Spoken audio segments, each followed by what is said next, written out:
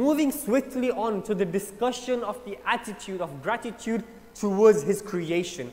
Once, Imam Zainul Abidin, salawatullahi wa salamuhu alayhi, states, and he is being narrated from Ammar al-Duhni. Ammar al-Duhni narrates that I heard Imam Sajjad say, surely Allah loves every sad heart and every grateful servant. God Almighty will ask each servant on the day of judgment, did you thank me? So an individual will say, of course Allah subhanahu wa ta'ala, I thanked you. And that time Imam Sajjad says, God will respond to individuals, to his creation, no, you have not thanked me. The individual will turn around, of course I thanked you. Allah will turn around and say, if you have not thanked so and so individual, it means you have not thanked me. And then Ammar al-Duhni continues. He says, the Imam says, the most thankful of you before Allah subhanahu wa ta'ala is the one who thanks the people.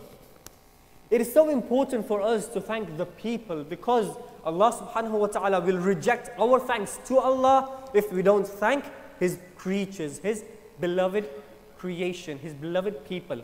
So after having established that we need to thank Allah subhanahu wa ta'ala, even though we are incapable of thanking him, we then need to thank his people. For example, we need to thank the prophets and the ai*immah who have persevered so much in their lives to have given us this beautiful religion intact with the way it has received by us. We need to thank the prophets, the ai*immahs.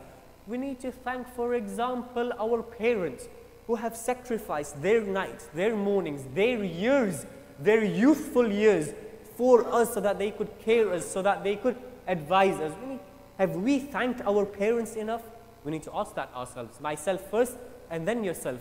We need to ask ourselves, how much have our teachers done for us who have sacrificed their life, their hours in teaching us, and in doing so they have sacrificed their time in trying to get light in our hearts. Have we thanked our teachers? When was the last time we thanked our teachers? We have been blessed with brothers, sisters, siblings, cousins, whom we share life so many joyous occasions with, be it happy occasions, be it sad occasions. When was the last time that we thanked our brothers, sisters, and cousins?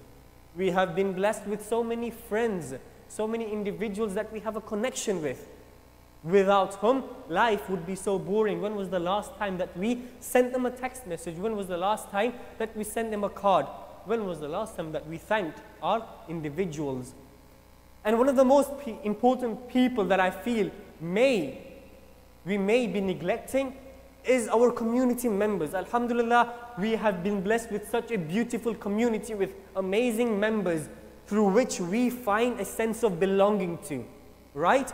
If we were to die, if there is a birth in our community, we share each other's joyous occasions and sad occasions. When was the last time that we thanked that individual? Thank you for being part of my community. Thank you for being part of my life.